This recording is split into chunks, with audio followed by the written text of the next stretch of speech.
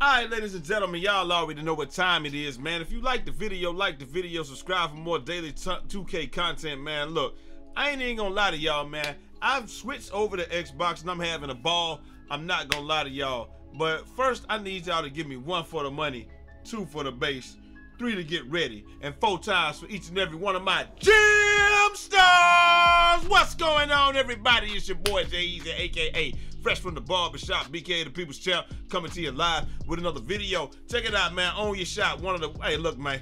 This joint here, fire, man. This one of the, I don't know if it's up in the store yet, but if it's not, it's gonna be up there by the time we get done with this, man. We got it in tanks, tees, all that stuff. Check it out. Link is down in the description. Breeze Tees. That's what I do. We do our own merch, man. If you order something, you should be getting it in the next couple of days, man. Let me turn this light on, man, so y'all can see my beautiful face, man. And we gonna get right into it, man. Best badges for shooters, big men, all that stuff, man. Look, man, I'm gonna tell y'all what the best badges are. We gonna go down, and then we just gonna get it right, man. Look, this is the best badge setup that you can get for shooting. I'm gonna go through, I'm going to explain, and then we gonna go from there, man. Look, catch and shoot. This is one of the most important badges that you can get. The reason that I say catch and shoot is the best, and you can put it on, look, you can put it on gold if you like to. I prefer to have it on Hall of Fame. I feel like when I put my catch and shoot on Hall of Fame, it normalizes my catch. So each shot that you have has 2 speeds. So quick speed, and then it's the slow one.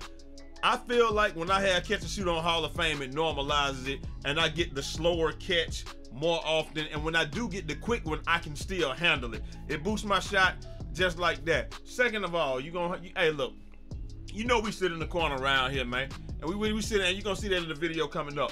Corner specialist. You know you in the corner, bro. You need corner specialists on, man. That's just it. I don't have a high shot, and I think my shooting is like 70. I'll show you that in a second. You know you gotta have quick draw on goal or Hall of Fame, whatever you like. I prefer goal. You know, mama say goal, I'm gonna put on goal. Range extender. This is a debatable badge. If you're a corner center, you don't even really need range extender. I would put the other stuff on first. But if you plan on shooting from the top, you're gonna need range extender. Range extender doesn't pop in the corner, but it does pop in the short corner. So I don't understand why that is. But I put this on last. This is the last badge. The essential badges that you're gonna need if you're a corner center, you got a low 3, catch and shoot, corner specialist, hot zone hunter. You gotta have those, and plus you gotta have your quick draw on just so you can get your jump shot off. So I will go quick draw first. Then you want to put 1 on catch and shoot, corner specialist, and then hot zone hunter. And then get your catch and shoot and your corner specialist up. Then you put the hot zone on top of it. Dead eye on bronze. Why do you put dead eye on bronze? Because 99% of the time, the people that you're going to be playing against are going to be other centers. And unlike us, y'all, I know everybody in here did what I did, man. Okay, so you're a center like me, your perimeter defense is high. You got 67. When I get this guy up to like a few more, he gonna have a 70 perimeter defense. That's higher than some guards and some other guys out there. And we're gonna have like 95 interior defense, man. It's gonna be dope. So that's why I do what I do. Because sometimes you get stuck on the perimeter. I cannot defend a guard on the perimeter, but he can't just shoot in my face either. And like I said, when I get to, so this is 96, 97, 98, 98, 99 area, well, 97, 98, 99. I should be able to keep it at 99 or what have you, man. So, and not 99.9. So this should be fine right here, man. You already can't just shoot in my guy's face. I think 60 is the threshold, but 70 just gives you that extra oomph. But like I said, man, you're going to be shooting against centers.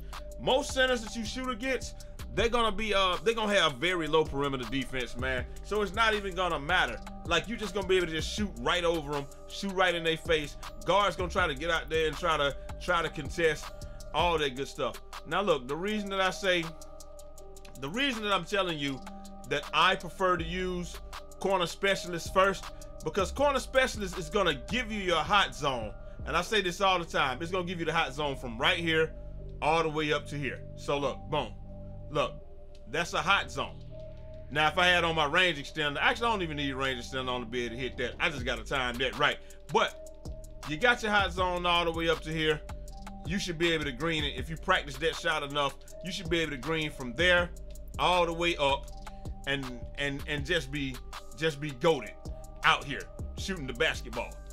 I shoot the ball. Somebody was asking the other day, do I the brutalsim have dimer on? Bro, he got me out there, bro. I shoot no dimer and no I'm shooting with no dimer and no floor general. It's just like what I'm doing, I'm just doing it on my own recognizance, man. You gotta be able to just shoot the ball because those guys need their badges too, just like I need my badges to shoot. Look, I get to choose my badges. They have to choose theirs. I gotta pay attention so I can shoot some greens out here, man. But that's the thing, man. So, hot zone hunter, you need. To me, hot zone hunter it's like the pepper on it. It gives you that little extra oomph, so you can just hit consistently. And plus, I'm talking while I'm doing this, man. But you can hit consistently from right here with that. You just gotta be concentrating. And for some reason, I don't understand why I shoot way better in the park. I mean, in the rec than I do in the park. Don't ask me why, man. I just be out there throwing it up in the rec, and like I just really don't miss in rec. In park, man, it's felt the last couple of days. Park has felt kind of weird. Like I'm timing my jump shot, and it's just like it's always early, always late, stuff like that. I don't know, man. But maybe like if I pay attention, obviously I can do it. And I know y'all probably thinking, Jay, that's cap. What up, bro? I'll show y'all right after this, man. And then we're gonna show y'all show y'all a quick video, man, and all that good stuff. But look. These badges are the ones that you're gonna need, man. Why am I bricking so much, man? Hold on, let me pay attention. Those are the best badges for you, man. And you're gonna be able to do pretty much anything that you want to if you can hit those. And like I said, I'm talking and doing this at the same time. Hold on one second. Let me show y'all something, man. 2K card, man. Look. This is what I'm shooting. In the park, 56%. In the rec, 64%, bro. I don't even understand it. Don't ask me why. It just feel, I don't know, man. On PlayStation, I'm shooting higher in the park than here. And this will get up to 60% in the next couple of days. But on PlayStation, I'm shooting higher in the park, right? But for whatever reason, it just feels like I'm just not as consistent. I guess I just don't feel as comfortable in the park yet. But in rec, it's just like, I don't know, man. I think it's just like a lot of times in the park, every shot is pressure packed, and in the rec, it's just like you just out there just having fun most of the time, man. Which the game is supposed to be fun. You're supposed to just be having fun. Let me shoot some damn greens. You're supposed to just be having fun and just playing. But I don't know if it's my controller or what, man. But since I came across to the Xbox, like I'm shooting lights out in the rec, but in the park, it's just I don't know. Y'all let me know. Do y'all shoot better in the rec than y'all do in the park? I have no idea, man. But like I said, it is what it is, man. We'll figure it out. Before it's over with, my shooting percentage will definitely be up there. But it just, I don't know. And like I said, it could be that I just need to come in here and practice. It could be the ridiculous ass suit that I got on or whatever, man. But like, I really got to get that thing up over 60%. Which I definitely should, because I think I was like 50% the first day, and I just felt like I just couldn't hit shots. And but I didn't have all my badges. Now that I got all my badges, bro, it ain't no excuse. I really need to go back and look. Like, I mean, I'm hitting now that I'm actually paying attention. But, and see, that was the second speed right there. But you know, it just is what it is, man. Y'all let me know. Did y'all feel like the part was just funny today? Because I just felt like it was just super duper funny. Like, I just couldn't hit shots the way that I wanted to. And like, or like, is it like on Xbox, it'll be like one game, everything is cool. Cause like somebody said that from court to court, the latency is different on Xbox. And I'm starting to believe that, because on PlayStation, when you go to the park, it don't bother me. And that could be because I got the PlayStation Pro. It definitely could be because I got the PlayStation Pro, right? And so it's always the same. But when I come over here on Xbox, it definitely does feel different from park to park, from court to court. Somebody else get on the damn court and it feels different, bro. Like, I don't know. Like, y'all let me know if that's how y'all feel, man. If you got both of them, PlayStation and Xbox, does it feel like the shooting is just more stable on PlayStation than Xbox? It just feel like, I don't know. Like, I could get on my PlayStation right now and go play with T Mills, will probably feel like I don't miss all that. And then again, I don't be missing though. I be wanting to shoot straight greens. The shots go in, but I be wanting to shoot straight greens, bro. I don't know, man. It is what it is, but y'all let me know, man. Do y'all shoot more whites on Xbox and more greens on PlayStation, or do I just need to get used to the Xbox latency or whatever? Like right here, I mean, obviously, like if I'm locked in and looking at it and like just straight up shooting, you know what I'm saying? I'm gonna shoot greens, but like trying to talk to y'all and do this at the same time, it's just not easy. I guess I just gotta get back used to doing all this stuff, man. I have not been around, and I'm cool. I hope y'all guys are staying safe and all of this stuff, man. But I really just want to get my YouTube channel going, and so we can do some other stuff. Also, it's Autism Awareness Month, man. Like, look, my son is autistic. I know y'all don't know that, but my little boy is autistic. So this month hits home for me. Autism Awareness Month, man. If you know somebody, hey, I was gonna say if you know somebody that's dealing with it or whatever, man, hey, give them some encouragement. Get them, if your kid struggles, hey, give them a hug or whatever, man, because our kids are not autistic. They're awesome. You know what I'm saying? Like, it just is what it is, man. It's like they can do so much stuff that we can't do, but the only thing is, like, a lot of times they just can't communicate. LJ could read when he was 1 year old, like perfect diction. Like, he could read, write, know numbers, letters, all this stuff. He could do all that stuff when he was 1, but his communication is just something that just suffers a little bit. Like, he can tell you what he wants, but he doesn't always completely understand what you're asking of him. And so, you know, I know some people, you know, they deal with that, and I just want to say my heart goes out to y'all, man. Y'all keep being the awesome parents y'all are. Keep doing what you're doing. And even though I don't think there'll ever be a cure, just because it's a neurological situation and you can't rebuild or remap neural pathways, just let your child know that they're loved. And you know, hey, your child, hey, you just got an awesome parent, man. That's what I say, man. Like, some people think it's something wrong with them or this or that. That's like, nah, brother.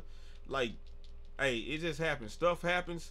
Those things, I mean, it's beyond our control, and the best thing I can do is be an awesome parent to my kid, because, you know, you probably got some of them out there that their parents don't understand the situation, and they aren't as fortunate to have awesome parents like us. Does that make sense? You know what I'm saying? Like, some of them, they probably think they just bad and they getting spanked and stuff, and it's like a spanking is not gonna help him. You know, understanding time and helping him get to where he is. You know, get to where he can deal with this world and stuff like that. That's what's going to make the situation better. But it ain't no cure because they're not sick. Does that make sense? There'll never be a cure because they're not sick. They just it's an affliction. You know what I'm saying? Just like me, I'm neurotic, and I overanalyze things, and I'm obsessive compulsive. Like I want to shoot nothing but greens, and I'm obsessed with perfection. Come here, boy. I'm obsessed with perfection, but it just don't happen. But anyway, look, man, this is my baby right here, man. Say hi. Hi. Say hi, guys. Hi, guys. You want to show them what you got for yesterday? Where's Stuart? Oh, here you go. This is my baby. I love him to death, man. Where's he at? Where's Stuart? Okay, show him what you want to show him. Which one of your characters you want to show him? I love my baby to death, man. I do everything for him. Come on over here. Let's just talk to the people. There you go. I love my baby. There you go. I love him to death. There you go. And there you go. And everything we do is for him. And hey, what did we learn about today? We learned about what? Homeschool. Yeah, we doing homeschool. We really are considering doing homeschool full time, since we have a chance to do a dry run. It's working out really great, and so we fortunate to have him, man. One of the best kids in the world. Anyway, man, I gotta get up out of here. Hope you guys enjoyed the video. Like I said, this is Autism Awareness Month, so I just want to put that out there, man. Love on your kids, cause that's all we got. They are the future. Can I get a big hug? Love on your kids, cause they. That's all we got, and they are the future. And I'm hollering at y'all next time. Till next time, it's your boy Eazy, aka Fresh from the Barbershop, BK the People's Champ. Godspeed. Huh? Hello. Holla. Come here. You want to show him, Stuart? And like I said, man, everything I do for this little boy right here, man, just to give him a little bit better life. That's it. It's not to get cars. It's not to buy stuff to flex. It's not to be like I get more viewers than the next man. It's just so my boy can have a better life and my wife don't have to work and she can take care of him. And that's it.